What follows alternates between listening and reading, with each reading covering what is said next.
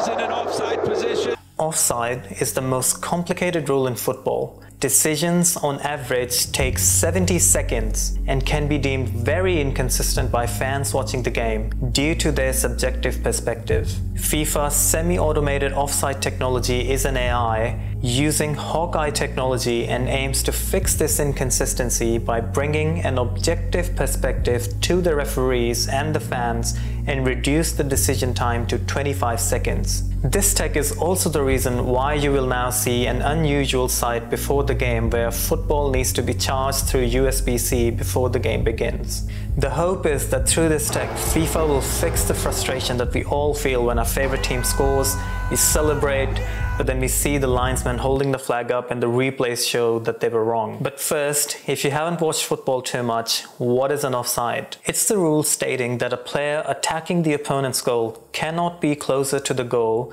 than both the ball and the second closest opposing player.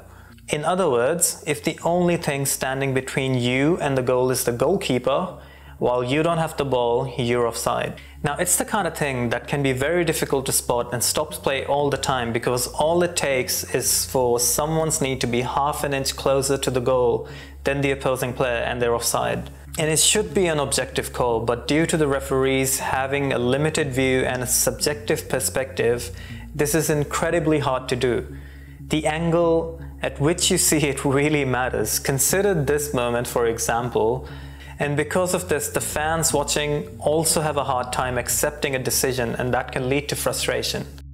Football already has a video assistant referee. Can't they solve this problem?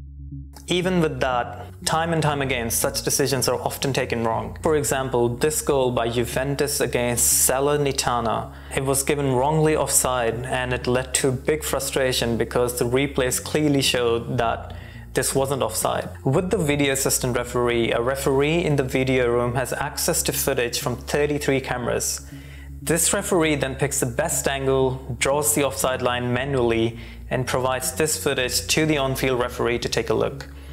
This enhances the objectivity and the accuracy of calls, but it still relies on perspective and for a human being to manually draw the line, and that takes a long time. And this is also why currently fans have a hard time accepting video assistant referee, and 74% of fans are against it. The hope is that by using AI and clear visual data to determine offside, this will get rid of many false errors and gripes around the video assistant referee. So how does it work?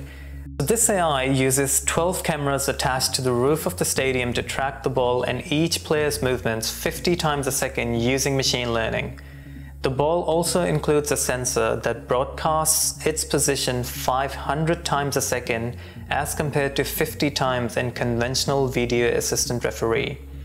So the World Cup ball is called Al Rihla. It's designed by Adidas, manufactured in Pakistan, and it has one key innovation called IMU, an inertial measurement unit sensor inside. This allows the semi-automated offside technology to compare the exact moment that the ball was kicked with the position of the team's last defender and the opposing team's striker. This level of precision is key for very tight situations in which it's often difficult for referees to quickly call offsides. Sometimes a goal and the result of a whole match can depend on this. Whenever an offside is detected, an alert is sent to the video match officials. They then inform the referee and the system generates a 3D animation of the offside automatically. Whereas before, the officials using the VAR technology had to manually find the correct kick moment and draw the offside line themselves. Now all they have to do is confirm the offside suggested by the system. And if the offside is confirmed by the referee, the 3D animation is then broadcast on a large screen in the stadium to allow fans to see why the call was made. Now imagine that you're a computer. You're relying on cameras to capture data. This data tells you how every pixel at every frame appears. For example, how much green, how much red, and how much blue each pixel has. Data scientists have developed different techniques to address this problem. One is called convolutional neural network. They work by detecting objects layer by layer.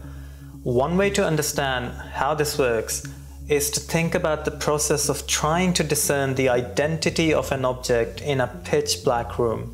Using your hands to feel the object, you will ask a series of questions that become increasingly more specific. For example, you may wonder, is it rigid? Is it soft? This knowledge represents the first layer of this network, and in CNNs, this is referred to as convolution. Now, after identifying the first layer, you will ask more questions, like what texture the object has, how big is it, or what type of shape it holds. As each of these questions is answered, another layer forms, and it increases your overall understanding of what is in front of you. And this is broadly how CNNs work. So once enough information has been gathered to make guesses, a classification process is then used to cross-check the computer's hypothesis with known objects. So this AI was trained against huge video databases full of objects that had been manually identified by human beings.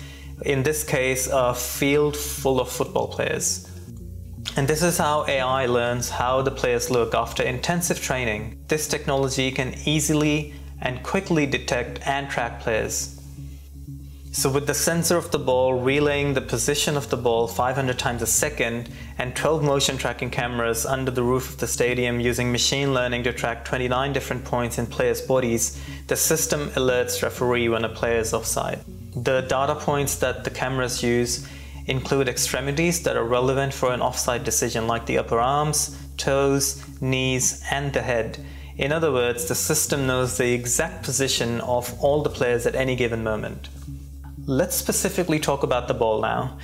Within every match ball, there's a device that weighs 14 grams and houses two sensors. One is an ultra-wideband sensor and the other one is the IMU, as we already spoke about. Whereas the ultra-wideband sensor is used for precise positional data, and it can also transmit data in real time to constantly track the ball's position. The IMU helps detect more nuanced movements of objects in space.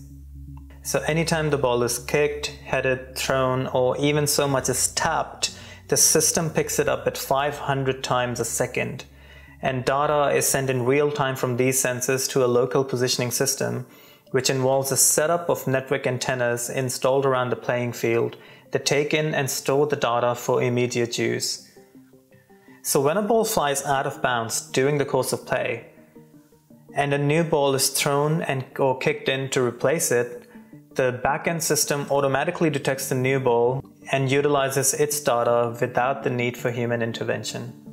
So now you have 12 cameras doing their bit at 50 frames per second, and now this ball is also transmitting 500 frames a second. So how do you sync up the two? A PTP master clock has been used, which allows synchronization between both of them, and is precise down to 1/1,000,000th of a second. The precision of this technology is the reason why FIFA was so confident why Cristiano Ronaldo hadn't touched the ball. It just scraped past him and he didn't have any impact. So it was a goal given to Bruno Fernandes instead.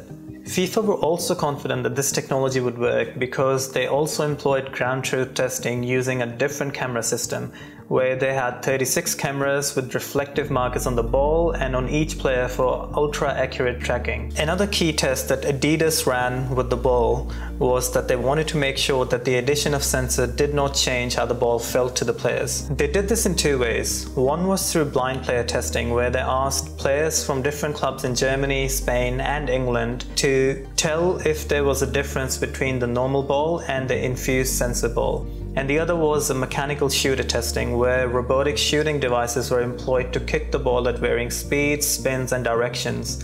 And then high-speed cameras were used to evaluate the flight of the ball to ensure that the presence of the sensor actually did not create an abnormal flight path. So after the extensive testing, they found that there was no difference at all between the two balls, which is great news, and that allowed FIFA to employ this technology at this World Cup. But even though we're using the most advanced tech that we have available to us in sports right now, we're still barely scratching the surface. The benefits of this tech are obvious. It removes the video angle limitations of video assistant referees and draws the offside line automatically and creates a near one-to-one recreation of the event. There are no frame rate delays, and we've already seen how much time it has saved at this year's World Cup. So if you stuck around till the end, thank you from the bottom of my heart. Please leave a comment and let me know how I can improve my content, because I'm constantly trying to do that, and your feedback would be immensely helpful. Thank you. Bye.